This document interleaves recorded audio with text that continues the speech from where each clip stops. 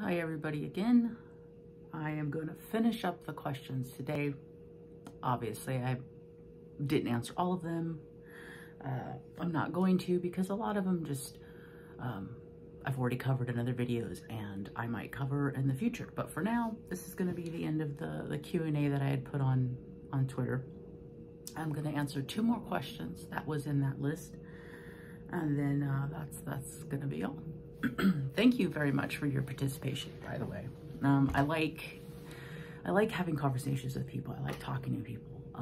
And I like educating, but like, you know, in a good sense, not the queer sense.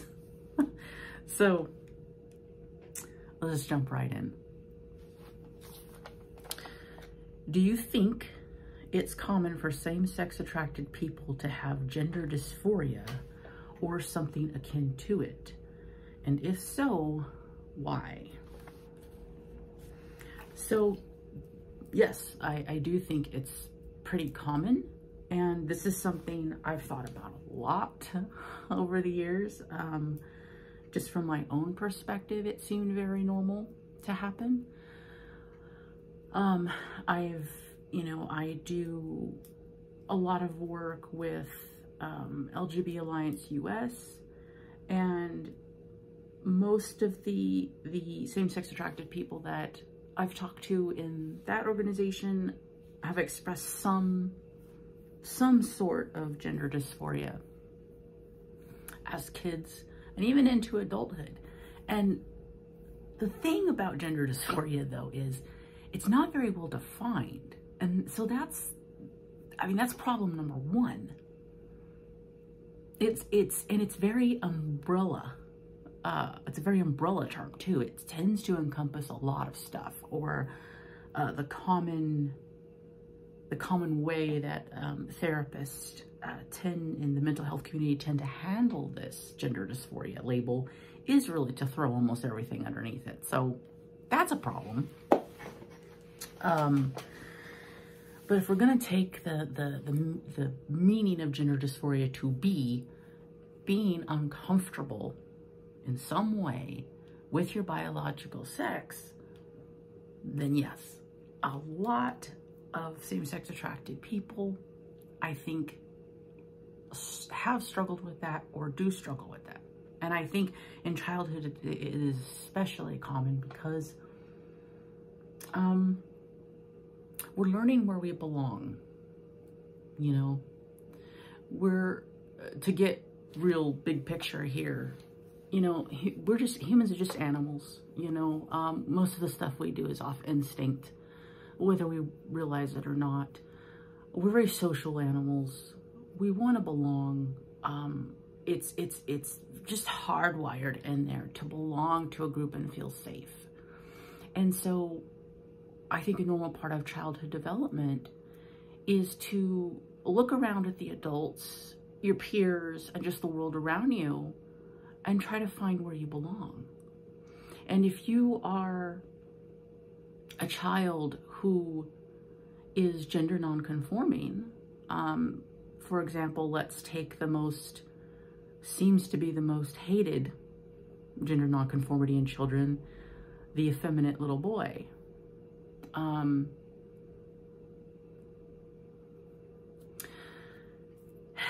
I mean, we've all seen little boys who, like, even at 4 years old, 3 years old, seem to act differently than the other boys, seem to act effeminate, seem to act more like girls. And I honestly don't know where that comes from. I don't know if it's innate or not. We don't know, but we see that it happens. And so this little boy is going to look around. He's going to want to belong somewhere. And if he's getting ostracized by his peers, the other boys, which often happens, I mean, kids especially, if something's off about another kid, like they're very much in their little animal mode, you know, they'll kick you out of the group. Maybe he's not being accepted by the other boys, his peers, and very often even the parents and adults around him are telling him, that what he's doing and the way he's acting and basically who he is wrong. There's something wrong with him. And that is enough right there. That's gender dysphoria. So what is he gonna do now? He's like, I hate being a boy. Boys are supposed to act this way. Boys are supposed to do this way. I obviously am not meeting those criteria. I obviously can't do this. I freaking hate myself. You know, I felt that way too. I mean, I think this is a very common experience with, you know, gender nonconforming kids, particularly ones that grow up to be gay, maybe bisexual, but usually homosexual. We don't have a place.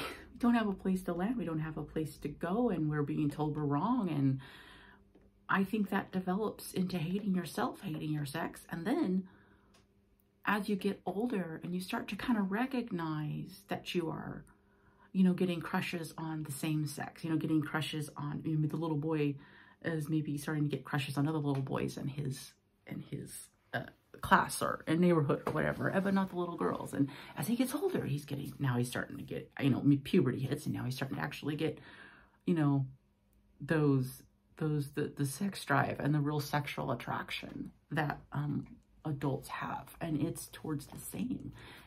And I think recently a gay man was talking about that he feels like a lot of times there is envy involved starting in childhood from homosexuals. So like a little boy who is effeminate and being told, you know, acts like a girl and he's wrong and everything, he might develop just a desire and an envy to be female of women, because he feels like if he was that, then he could freely enjoy and be loved and cared for by who he's attracted to, you know, other men. And what he sees around him is just women are allowed to be attracted and have sex with men. Men are only allowed to be attracted to and marry and have sex with women. And little girls that will grow up to be lesbians, we want that. Boys that will grow up to be gay, they want that too. And I kind of agree with some of his take. There might be some envy that starts in. I mean, and it's not, I don't think it's malicious. Like, it's not envy in a bad way. It's just, it develops. I mean, you can't help it. You live in a world that just doesn't let you exist naturally. And also, it can be very lonely being same-sex attracted. We are a very small minority. And it's really hard to find other humans that are, you know, only same-sex attracted that we can feel comfortable with. So all that taken into consideration, I think the trajectory of people that will grow up to be homosexual or same-sex attracted in childhood, I think the gender dysphoria is really, I think it could be quite common. I think it is quite common. I think it might be kind of a normal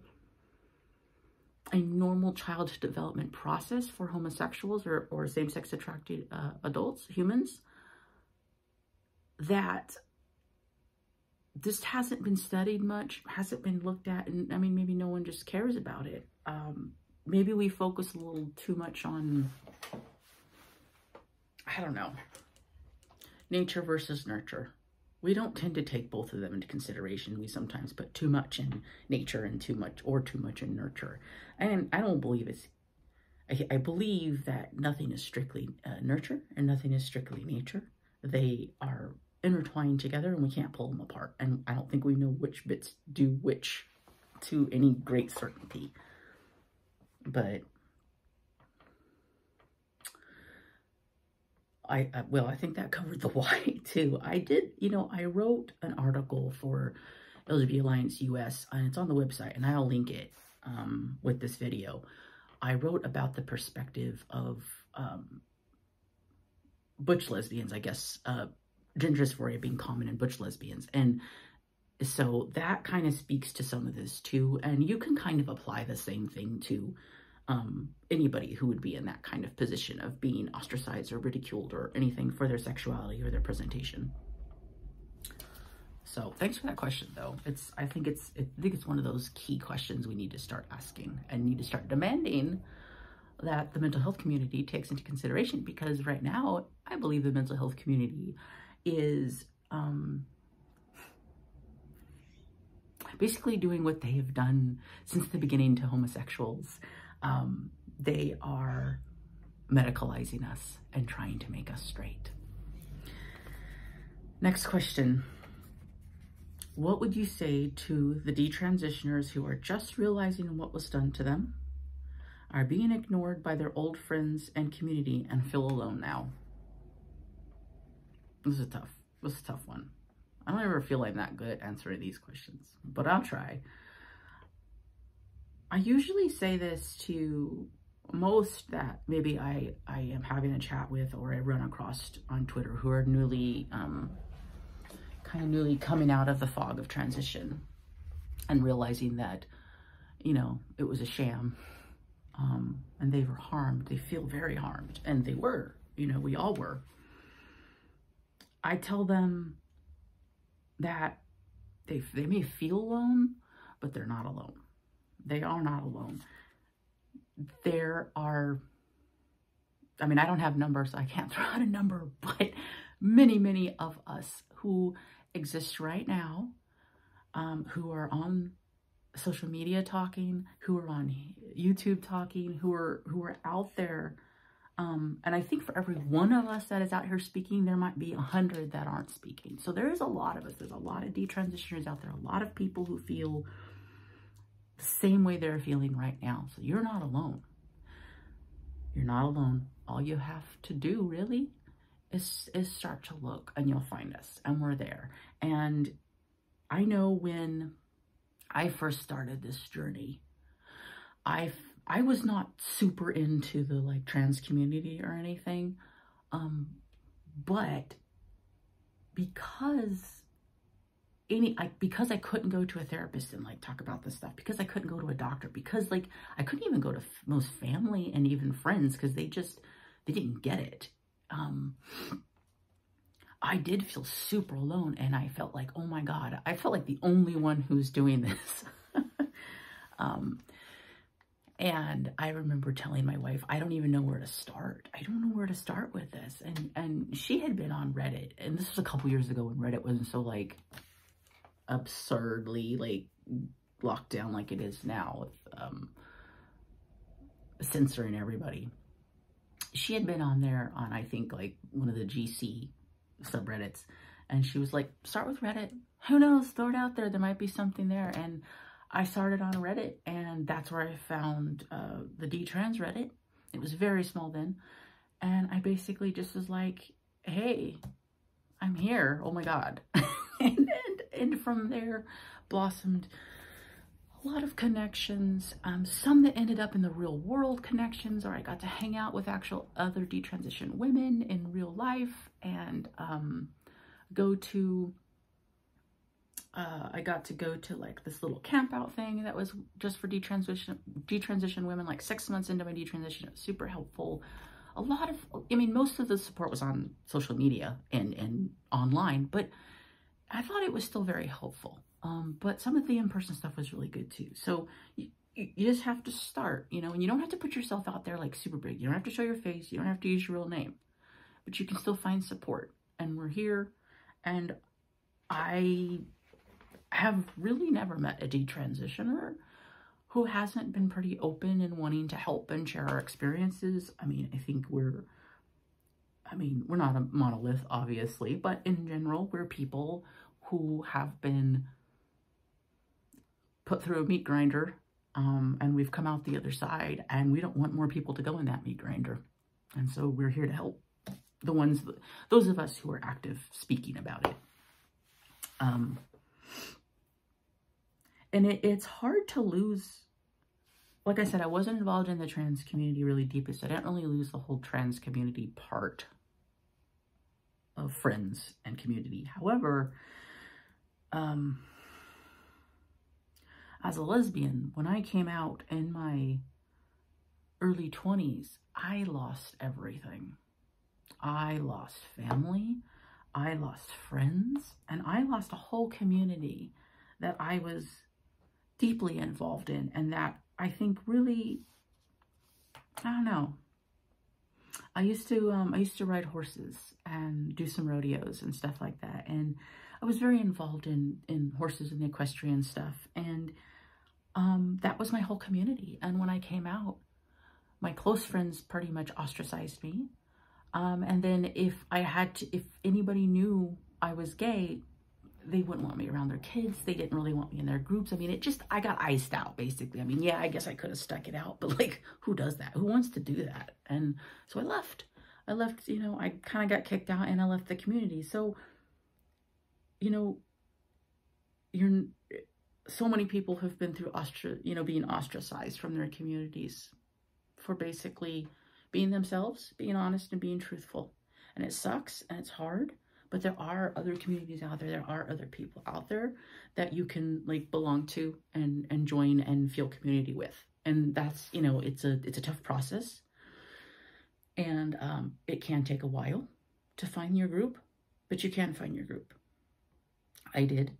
So, you know, stick with it. It's going to be okay. You're going to get through this. Many, many of us have been through it before. I think that's all I can add to that one. Thank you guys for sending me questions. Thank you for watching my videos. I appreciate it.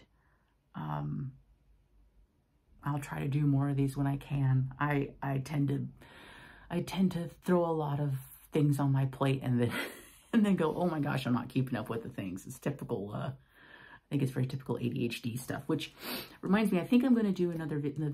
The next video I do, it might take a week or so for me to get here. But next video I do, I think I'm going to talk about ADHD.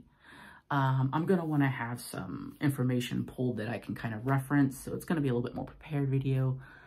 I'm going to talk about my experience with it. I'm going to talk about it in general, and then a little bit, I guess, about, you know, how that plays into the trans thing. Because what I've noticed, and I think there's some statistics to show this as well, is there's a very high percentage of neurodivergent people who've transitioned or are trans-identified, and neurodivergent being the main two, ADHD and autism. And I know that pretty much most of my detrans female friends have ADHD. So, I mean, it's an interesting topic. So yeah, look forward to that one. Okay, bye.